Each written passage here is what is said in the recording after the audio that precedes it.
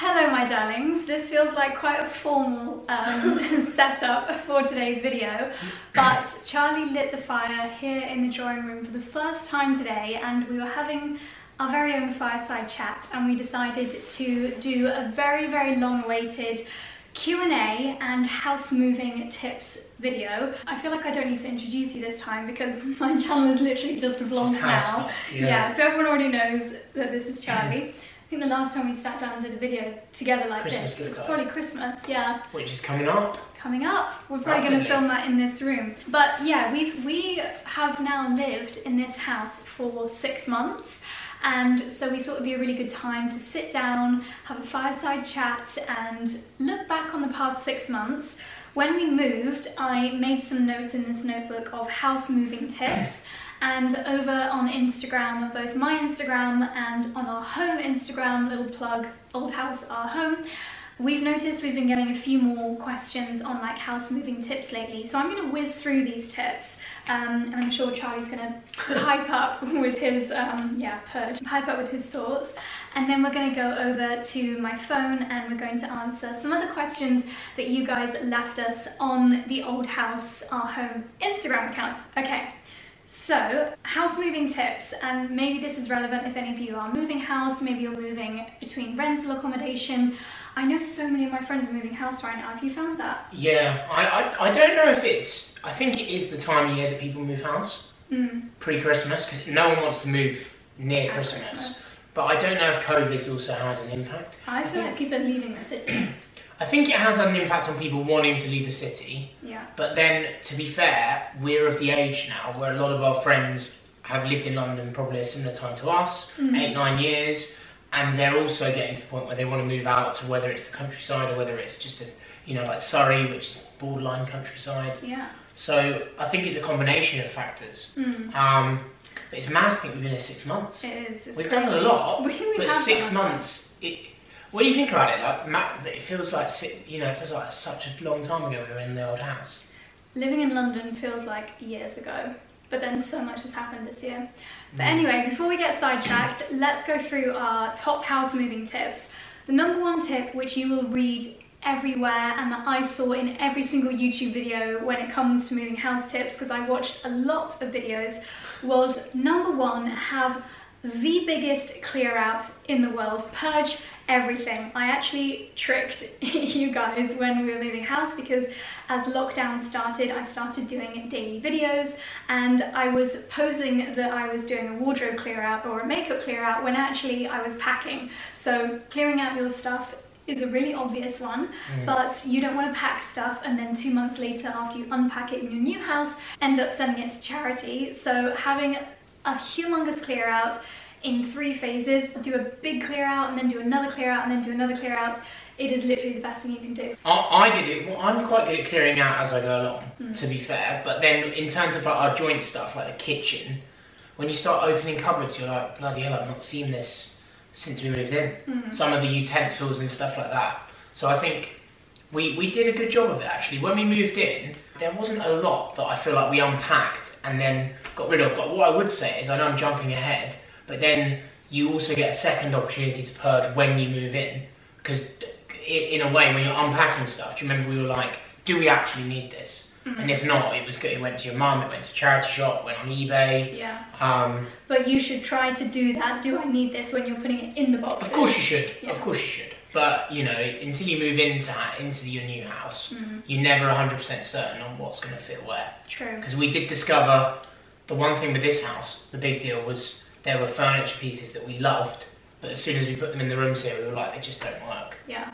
I guess if the house that you're moving to is quite a different style to the one you currently live in, then you may not fully realise that actually the chairs that you loved in your London home may not be suitable for your countryside home and vice versa. So yeah, thinking about your new house, but just clear out everything, your makeup, your kitchen utensils, your books, clear out as much as you can. And this is something that you can do in that intermediary stage when you are, like with this house, there were a couple of months where we were really, are we going to get it, are we not going to get it, are we going to be able to move in a month, or are we going to have to wait until lockdown's over? So during that time we were just clearing out. It's like a positive distraction as well. Yeah. because during that period there were a few complications, weren't there, with because it's such an old house and it's listed, and we were just trying to keep busy, weren't we? But the important thing to mention when you say clearing out, we're not talking about chucking stuff away, are we? On the whole, we're trying to give something a new lease of life, give something a new life, rehome kitchen utensils, exactly, rehome furniture. Exactly. So my next tip was, when you are, speaking of clothes, moving your clothes, my next tip when it comes to actually moving your clothes is to keep them on the hangers. So it's really tempting, like you're so used to doing when you're packing for holiday, to take them off the hanger, fold them, put them in a suitcase. That would have taken so long. So what both Charlie and I did was we would cluster together big groups of clothes, like all the jackets or all the knitwear, on the hangers, and tie an elastic band around the hanger, and then put that whole clump of clothing in a bin bag. And it feels really unceremonious putting your clothes in a bin bag, but actually that was the best way to do it, wasn't it? Guess where most of my blazers still are? In a bin bag. Because my dressing room is only recently completed and I've just not had the time. I'm thinking this afternoon actually, because it's raining a lot. Yeah. I just need to get it done. But You yeah, you did a lot of it for me. And I did. You did. And yeah, it's the most efficient way, isn't it? Yeah. And then anything big and bulky, like coats or big jumpers, I use that as padding for heavy boxes. So another of my tip, that's a nice segue, is that don't be tempted to put loads of heavy stuff in big boxes. Heavy stuff should go in small boxes, otherwise you're just not going to be able to lift it up. So what I would do is start with a small box, put the really heavy bulky stuff at the bottom, and then fill the rest of the box up with something bulky, for example a cushion or a teddy coat or a bit of knitwear. Like exactly, because then you're distributing the weight out. And definitely don't put things like books in big boxes or plant pots or anything heavy, because you'll just never be able to move them. I would say books is an interesting one. Not to go into too much detail, but I would hazard a guess that most people cling on to books, and 80% of the books they have they don't really need. Yeah. So rehome the books and then look at investing in new books when you move house. I think. I mean, you've got cookbooks obviously, but there's a lot of novels and things that we had that we were like, look, let's give them to friends and family. Yeah. Let them enjoy them. We gave a lot away. And then speaking of boxes, Charlie and I tried really hard not to buy any boxes from any deliveries. I think so we put the offer in this house in January, ended up moving in April, but since we first came to view this house and we had our heart set on it, from that moment we started to keep boxes. So whether it was from, I don't know, a food delivery, like a vegetable delivery, so whether it was a box from a clothing order or some homeware, basically anything that was delivered to the house, we would keep the boxes so that we didn't have to buy any for the moving. And also something you can do is actually go to your local supermarket or local retailers, because I remember when I used to work at Reese, every Wednesday we used to have to collapse down so many different boxes and send them to recycling. So retailers and supermarkets will give you boxes, so try not to buy any. And what we would also do is we would save everything from like tissue paper. We had quite a lot saved. Our loft was 50% boxes. Yeah. And wrapping supplies, yeah, tissue paper. We bought like fragile tape and stuff like that. Yeah. But I think a little bit of bubble wrap. But as soon as the second you know you're moving house, save everything, whether it's tape, boxes, envelopes. At the end I was even cutting open envelopes, like padded ones, and using that between plates so that I didn't have to go out and buy additional bubble wrap. And ask your mum and your parents to save boxes for you. Yeah, ask all your friends and family to save boxes. Because they're a rip-off as well. Not to mention the environmental impact, but they are a rip-off. Yeah. Just want to try to avoid buying as much as possible. So my next tip that I wrote down, and these were, I literally just had this page open, and every time I thought, oh, that's handy, I just added something here. Something that's really important is to pack all of your essentials, things that you need, for example, for 1 week, in one bag, and put that bag in your car on move day. So that's everything from your deodorant, your toothbrush, your makeup, your pajamas, phone chargers, towels, and basic cooking things. Pretend you're going on a self-catering holiday for 1 week and you can only live out of one bag, because otherwise, imagine if you move in and you really want to go to bed, you can't find your pajamas, you can't find your towel. So just by having all of your essentials... And it is an exhausting day, like emotionally exhausting. Training. So by the time you get there, you really don't... I mean, we did quite well unpacking anything, but you are knackered. So I think, we remember pretty much everything, didn't we? Yeah. Something silly, like even a kettle. Yeah. Like, just put or a water heater, as our American friends like to call them. Put a kettle in your car. Look how he looks at you. He knows when we're being filmed. He's definitely such knows. a poser. Because as soon as we're being filmed, he's straight up there. He's like, I can't be left out. Look at the way his legs and feet are. Ridiculous. Another thing to remember to do is to label your boxes. This is not really for your good, it's actually for the moving guys. So we labeled each box and we color coded them with different colored tape depending on which floor of the house or which room it was going to go in. So the moving guys, and some of them, to be honest, didn't speak perfectly good English, but what we could do was say, okay, anything with a red label goes in the kitchen, anything with a blue label goes in the master bedroom, because otherwise, and I noticed towards the end, a few of the boxes I'd forgotten to label. It was a little bit of a pain when you have all of these boxes and for every box they're coming up to you and saying, oh, where does this go? Where does this go? And you've got so many other things that you need to do. So label your boxes, color code them. I actually had an A4 chart where it had like a red sticker, kitchen, blue sticker, bedroom. They did a very good job though. They did. They did a very good job. And the funny thing was, all the large boxes were your dressing room, and as soon as they figured that out, they were like, oh, because it was up all the stairs, wasn't it? It's so far. Yeah. I would say though, that links back into what you were saying, that when you're doing the boxes, try and consider the weight, particularly based on the layout of your house. Yeah. Because obviously your kitchen is normally always going to be in the ground floor, so that's not such a problem. But if you've got rooms up top that you're planning on taking big things, distribute them between boxes. Yeah. So DVDs, books, things like that, definitely. When it comes to tape, something that I found really useful was, and this is a really small tip, but having rippable tape to do your boxes, to do your labeling. So I'll leave links down below the tape that I got from Amazon. It was just so much easier than having to find a pair of scissors and put something down, whereas if you can just really quickly rip your tape, it was so much easier. So that's just a really small tip. As well as your suitcase with your essentials, you might want to also pack in your car, not the moving van, a box of essentials, so washing up liquid, soap, toilet roll, things like that. Just think about what you're going to need in the first few days when, let's be honest, your new house is going to be full of boxes, a total mess. So having those essentials, I think we packed like milk, pasta, yeah, tea bags, yeah, soup, definitely pasta. coffee. I mean, just anything that you use day to day Yeah. that you would struggle to live without. Yeah. And I would, obviously, if you've got pets, you need to think about pet food. They're organic, Lily's Kitchen, Nothing picky like this. eaters. It can be really hard to know where to start when packing for your big move.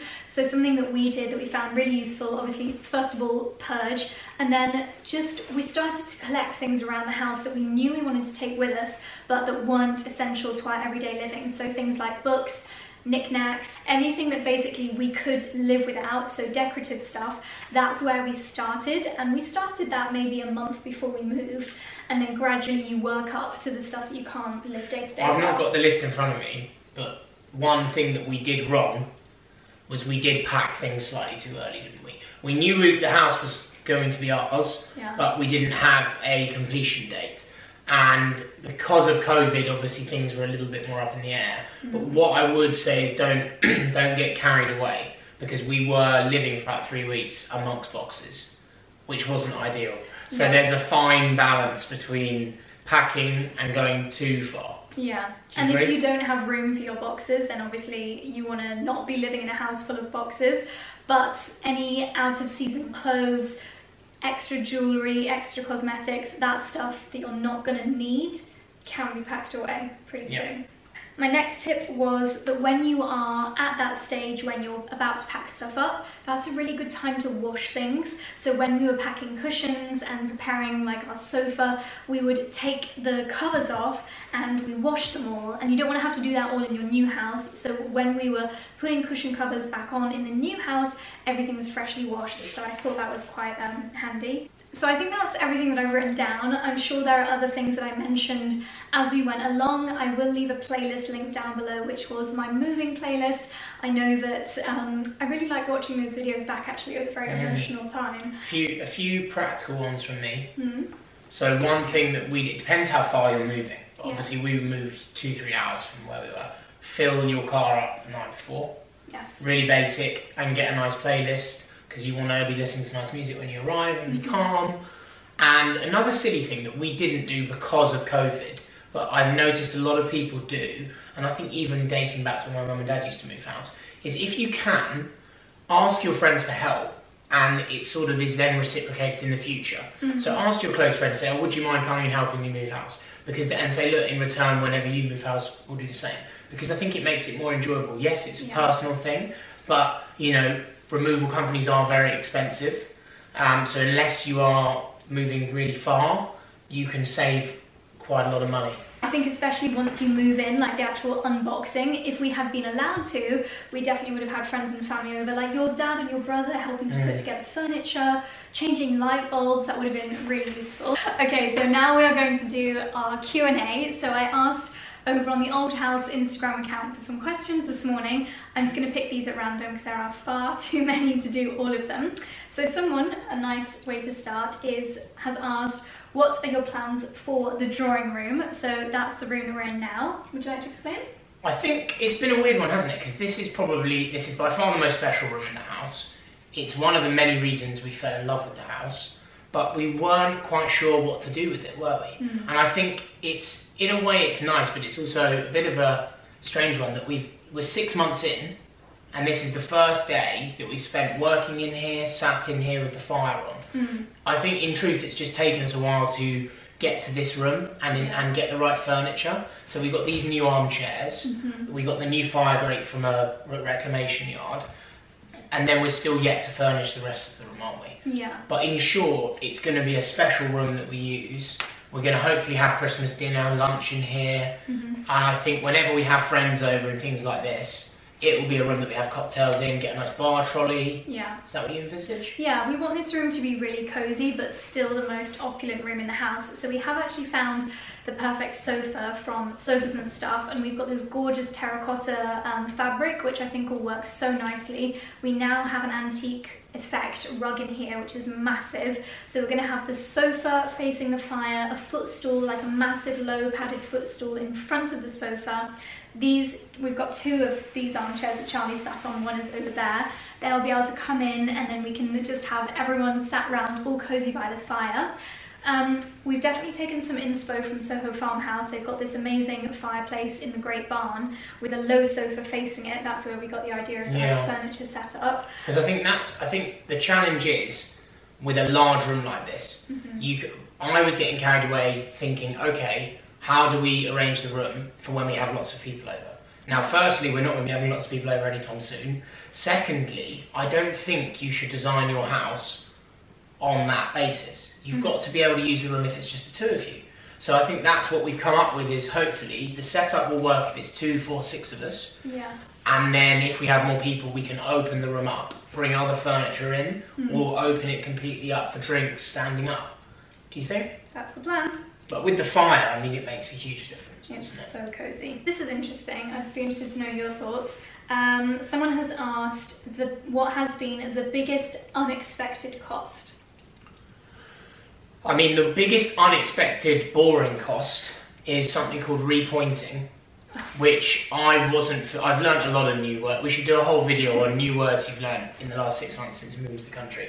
But repointing, in short, and I'm probably going to get people saying, no, that's not what it is, and it is, but basically all of our walls, exterior walls, are stone. I mean, we have got some brickwork, but predominantly the house is made of stone.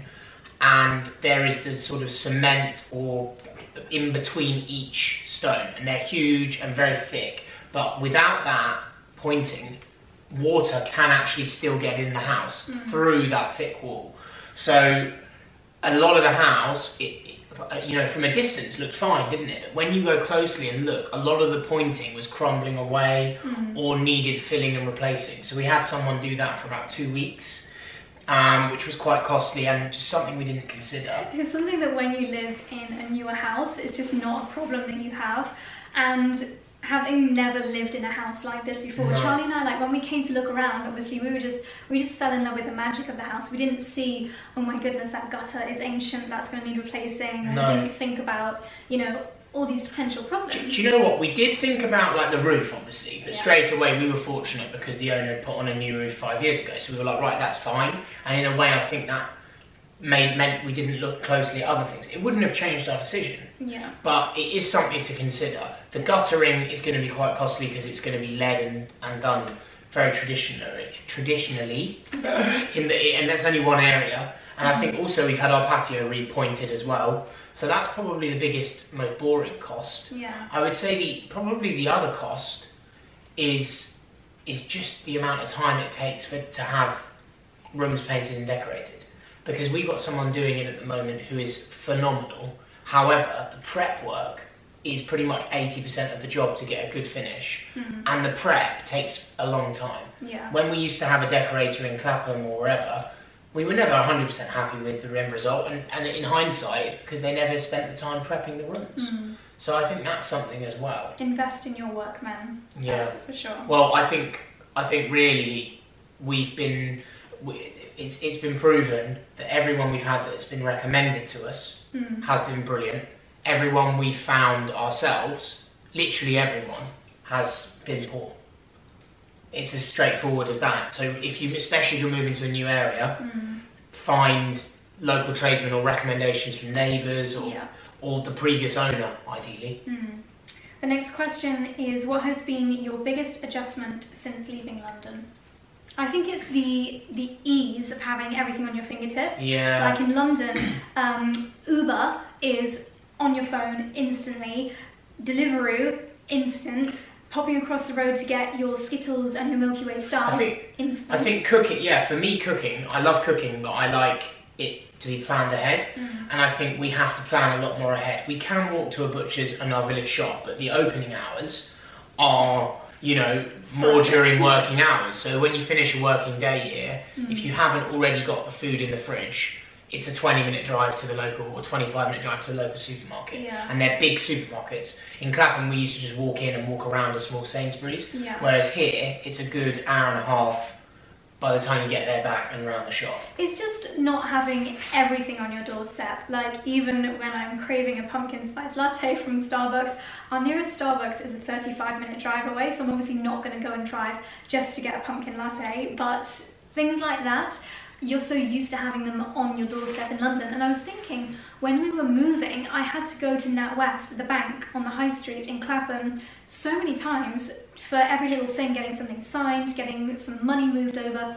And if I was to be doing that from here, that would be like a 40-minute trip just to go and get one thing signed. Whereas in Clapham, I'd be like, right, jacket on, tottle down the road, get it done.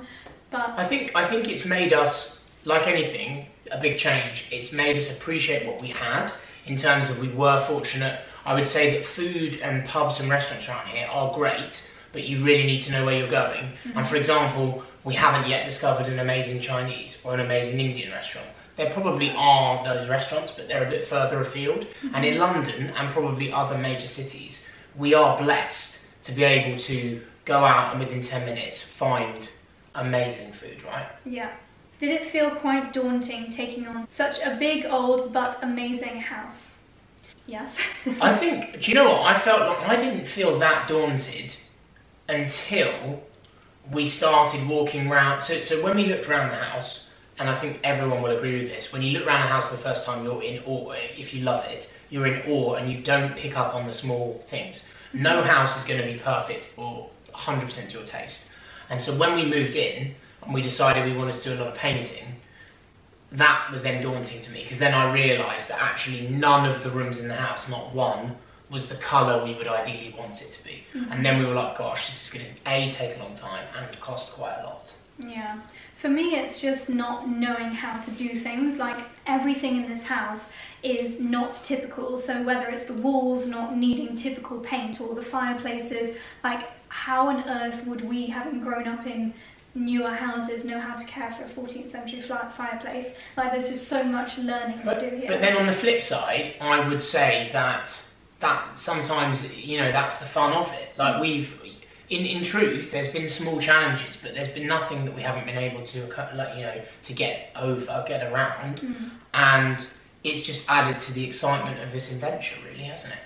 Well, it has. That's what we wanted, a challenge, didn't we? We didn't want to move somewhere where there was nothing to be done. True. And I keep thinking this, with a house this size anyway, there's always going to be something. But I do fear when there are no more immediate projects, because actually I think we'll miss them. Yeah, I agree. Have the running costs been more than you anticipated? No. In some ways, like the work that we're having done, yes. But that's not a running cost. No, it's not a running cost. Okay, things like we have to have someone help us with mowing the lawns. I would say, so we don't have a gardener as such. We have someone that comes just 2 hours a week that also works at the chapel, and he's fantastic. But then we also obviously need someone to cut the lawns, which takes 2 to 3 hours. And then we also have someone that comes and cleans for 7 hours, which sounds excessive, but we hoover and clean a lot, or vacuum a lot. Yeah. But it's just such a big house with lots of cobwebs and old beams that need vacuuming.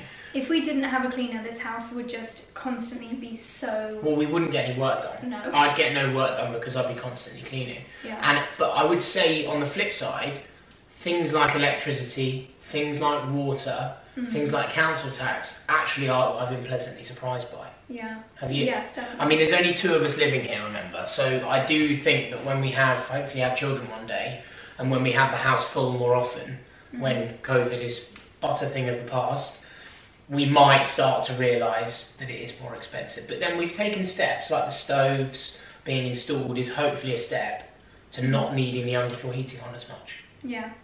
Someone has asked, what mistakes do you think you've made in the house, and how would you redo them? I would say largely we're happy with what we've done. We have bought, and I have bought, and you've definitely bought a few things online that weren't necessary. Like, we got quite carried away in the early months with this whole idea of antique French furniture. Yes, French furniture is a mistake that we've made. Not in our bedroom. Not in our bedroom, like this chair lives in our bedroom, and we love the French style furniture in the bedroom. But even when we're moving into the house, there's 3 bits of furniture in this room which are French antique style, and it's a style that I love the look of, but it does not suit this house. Like, this is an old English house. Farmhouse. It's a farmhouse. I think what you can forget in this house, because this room is so grand, isn't a grand house. It's not, there wouldn't have been butlers and all this. It was a farmhouse, first and foremost. So we want to sort of replicate that to a point, don't we? We don't want too much opulence, other than this room, I would suggest. Yeah. So even in the dining... We want to invest in good quality furniture, but it's got to be quite classic in style. I think so, but even with a slightly more modern twist. Like, I'm surprised at how my taste has changed already. Even with like the light fittings and stuff, we went a bit more modern. I would say, that links into moving house list, I would say actually, try and hold off on buying too much until you move in. Yes. Because we did buy things, and obviously if there's sales on, then do it. But try not to, because you might be quite surprised when you move in about how you think different things work differently. Do you? Yeah, definitely. And actually that does link into, normally when you buy a house, a bit bigger house, often owners will try and flog you what's in the house, rein it in a bit, because I would say that 90%, and we didn't spend a fortune, but 90% of what we bought with the house, we no longer want.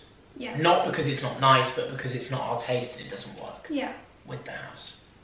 The next question is, how do you find unique places to buy from, like your lights and your furniture?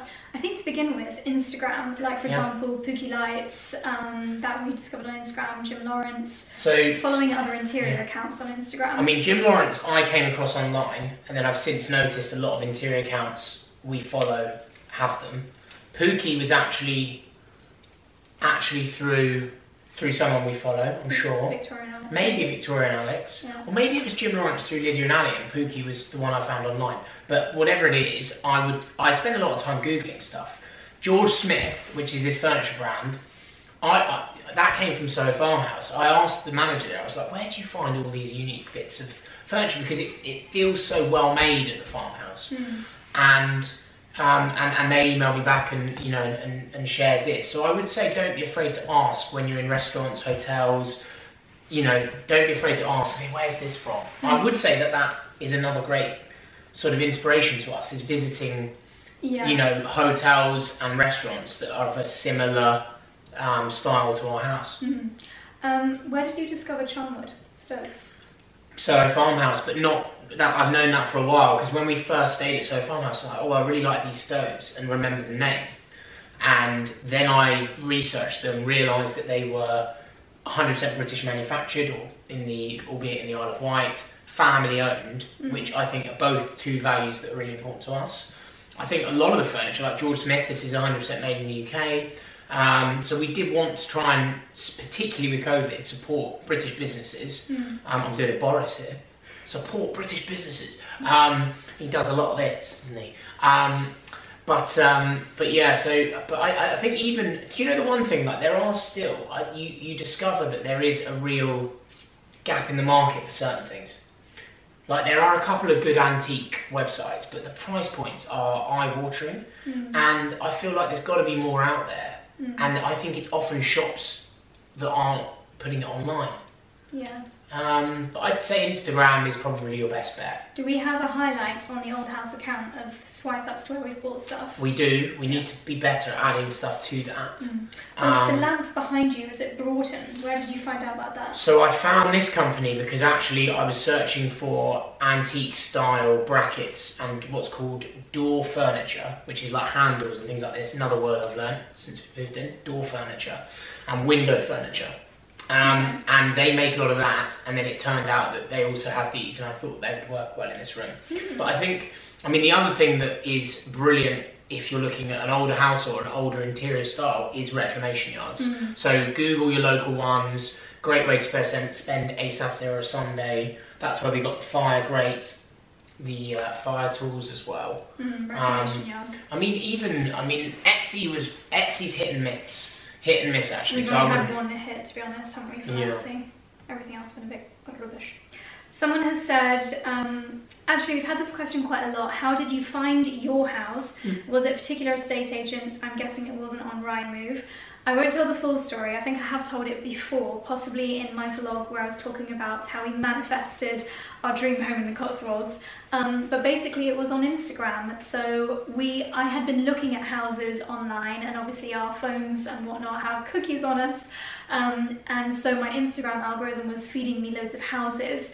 This house came up on my Instagram Explore page, and I clicked on it thinking it was going to be one of those like inspo houses that is millions and millions of pounds, that has been in a family of generations for years and is not for sale. But when I clicked on the picture, it actually was the estate agent's picture, and it was for sale. So it was on the Discover page? It was on the Discover page, yeah. Wow. It is quite fitting though, whenever I tell people that, because obviously we work in the industry, Instagram is one of the major tools as part of our jobs, so it is quite fitting. Yeah. And we're obviously constantly telling sort of older family relatives that don't really understand that ultimately Instagram is the new search engine. It's replacing Google. It's the best place to find restaurants and food and houses. By the looks of it. We also have loads of questions about the chapel. Someone has said, where's it gone? Hope this isn't rude, but do you have the rectory as well? I think she means the chapel. No, so our house is the former rectory of a Catholic chapel, which our house is attached to. Well, actually it's not. So in between our house and the chapel, there is like an undercroft area. Actually, no, it's attached to the chapel. Yes, so in short, it's very confusing because our house was never religious to start with. To start with, it was a farmhouse with loads of land that isn't all ours anymore, that was serving this farmhouse. So a really traditional farmhouse, nothing grand. Then what happened was the Catholic Reformation happened, the Reformation happened, where the Catholic Church, a lot of the Catholic churches became Christian churches, Protestant Church of England churches, because of Henry, and won't go into detail on that. And the barn that was connected to our farmhouse became a private place of worship for local Catholics in our village and the community that weren't able to practice Catholicism openly because it was actually illegal, I believe. So that's what happened there. And then even more confusing than that, the family that turned it into the chapel, he became the first Catholic bishop after the Reformation. I think a lot of the bishops were either killed or, for whatever reasons, he became the first bishop, and then suddenly our house became very religious. And then at some point along the lines, they separated the house and the chapel in terms of property lines, and what we live in is the farmhouse connected to the chapel, but you wouldn't really know it was there. No, that was one thing that we were really concerned about. We were rightly concerned to start with because, you know... Firstly, the organ in the chapel used to be in a cathedral, so we were imagining our relaxing Sunday afternoon and then suddenly... Yeah. I think we've never heard it. We've been pleasantly surprised. We obviously, our only real neighbour is Father David, who actually lives in a house that's not connected to our house, obviously. And he is the most lovely person you'll ever meet. So we're blessed to have him. And the Catholic chapel, you can only really have about 20, 25 people in there at any point. The services are on a Saturday, sort of late morning. And truth be told, we've never noticed them going on. We'd love to attend at some point. Someone has said, wow, 6 months has flown by. How long did it take for it to feel like home? I think I felt really at home straight away, really quickly. See, we were quite different because when we looked around the house, I instantly loved it, instantly knew that it was the house for us, and couldn't stop thinking about it. You were more overwhelmed by it. The first time that I came to view this house, I wasn't actually sure, but because there was just so... I mean, I loved the house, but there was so much of it, so much to see, so much to take in.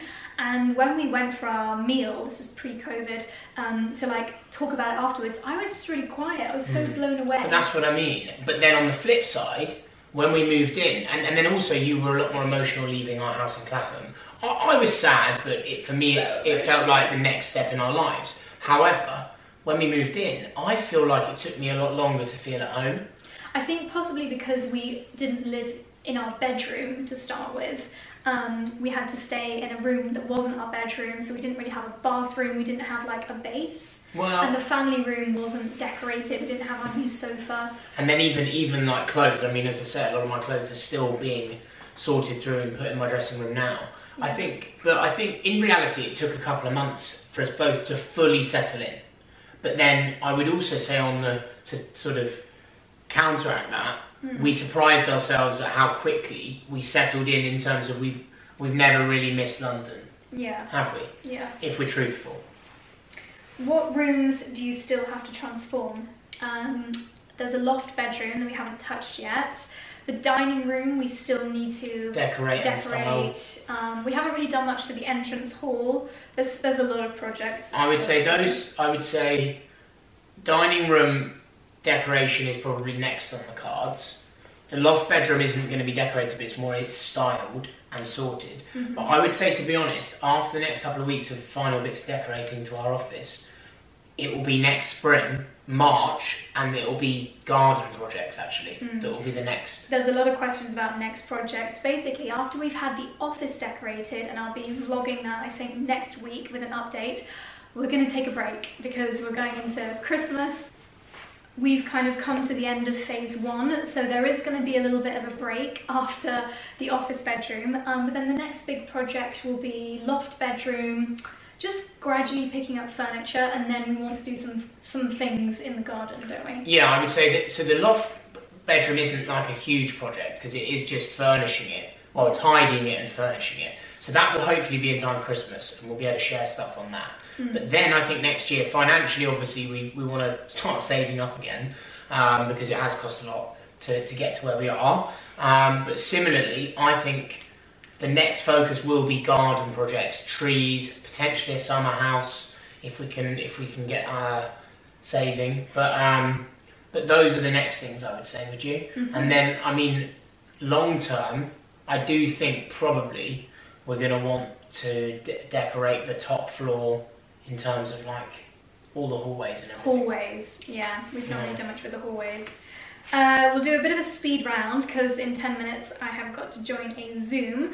Someone has asked about the house's history. I did do a whole vlog on the house's history, so I'll leave that linked on the screen and down below. How many rooms does the house have?